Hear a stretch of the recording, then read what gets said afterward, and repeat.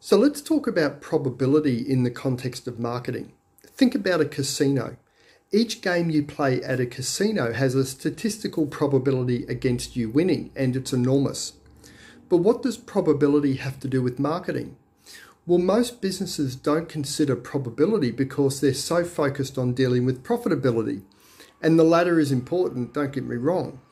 However, what if we could hold the balance of power with our consumers? Probability means we are giving ourselves the winning edge.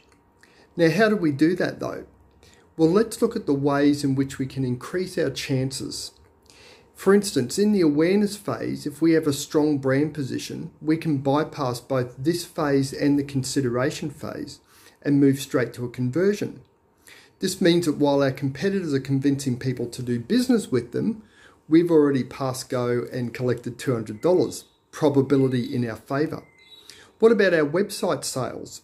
If we understand user experience, our target markets, the way that they like to navigate through the site, if we've utilised tools like eye tracking software to understand what people are interested in, we can adjust our site to suit the user, increasing our probability. What about customer retention, which ultimately builds sustainability in our business? If we work with our consumers to find out likes and dislikes, involve them in product development, communicate with them regularly, know the target market within our customer base, and the correlating psychography, again, you guessed it, it increases our chances of probability. So what this means is just don't think about obtaining customers.